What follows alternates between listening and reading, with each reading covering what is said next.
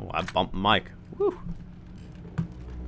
And so we are on a boat, of course, just sailing down the river. This place was forgotten by all creatures with reason.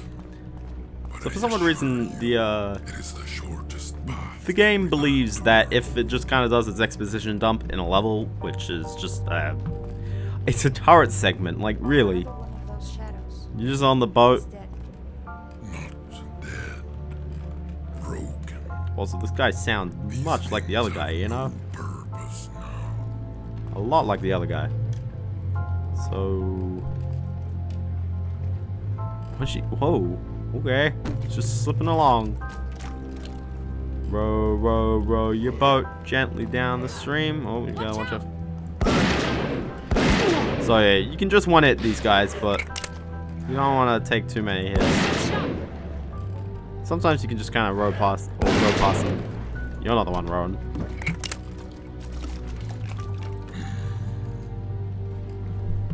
And it's a cool aesthetic, but it's just like, oh, it's weird. Like really, have you seen anything like this in like any other game? I'll give these guys credit. It's just like, it's a weird game. And I think that, like, not only in terms of the aesthetic, but also just the game itself is strange. A first-person beat-em-up hybrid shooter?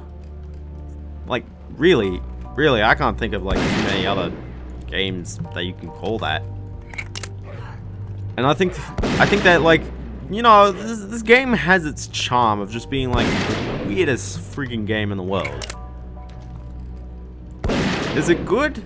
I mean, it's interesting, and it purely depends on just do you enjoy it in the end.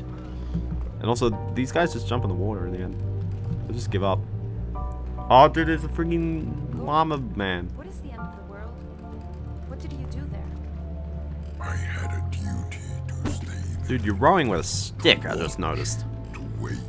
The only effective way you can do that is if you, like, stick the stick in, like, the mud underneath the water, and you kind of tug along that.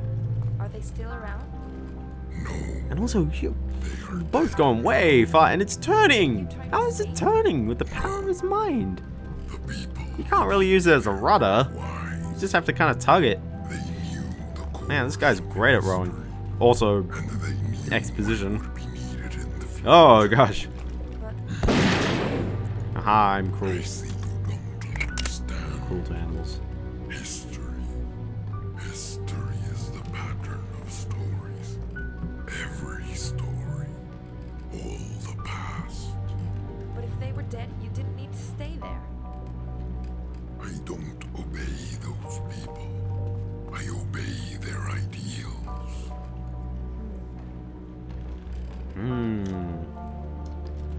See, okay, so this is what I mean by this game has really great writing, but the voice acting's pretty bad.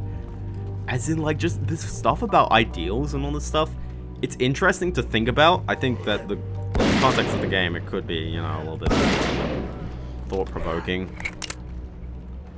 Like, really, in terms of characters, I don't really know anyone's personality. The actress just kind of wants to leave Halston. Freaking Gat still needs to get to us on that. Why did he kill father mother? I mean, he was an outcast. Why did he leave anyway? He just kind of listened to these guys and they seem like cool people to hang out with, so he was like, yeah, sure. And also, it's weird. And then just got like this turret segment, effectively. And it just kind of keeps going for a bit, actually. This guy's kind of weird. He looks like he's wearing like jeans.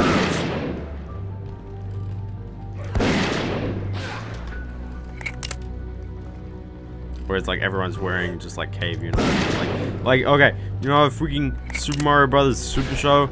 Or Super Mario World more so. That show. It's like you had all these cave people. I'm like, does Super Mario World really take place in the past? I mean, I know Yoshi's like a dinosaur, but is anyone else in the Mario universe a dinosaur? I don't know. And so it's weird when you got like these plumbers and you got cave people. And this is exactly the same thing. It's like you got this weird guy right here. You got cave people. Also, why is she flip out? Like, look at that. Okay. Go around them rocks. This level just seems to drag on for a bit as well. Like, again, jump in the water, will you? Is this guy gonna do it? Is he gonna jump in the water? Oh, look, he just dies. Roland, do you really know everything about us? I want to hear you tell our story. First, Gat left his family to learn from the Corwids, if you may call that learning. Then he returned to Halston. It is by chance and not virtue that Gat discovered a flaw in Father-Mother. That's what I want to know. What was the problem with Father-Mother? Gat hasn't told you yet. I should let him decide when to tell you. After that, both Gat's and Father-Mother's reaction was irrational and violent. I consider both to be criminals. Criminals. That is another word you've never heard. After Gat fought Father-Mother, he ran away. And you, Deidre, were most kind. Too kind. Saving him from apathy and searching for safety with him. Alright, seems to flip out. I don't even know. Are we at the end? Maybe. You think we've gone like a long way from that canyon at the far end. So really it just depends on how much level is there left. Maybe. Maybe there's more. Who knows? Oh, okay. That was the end. Hooray!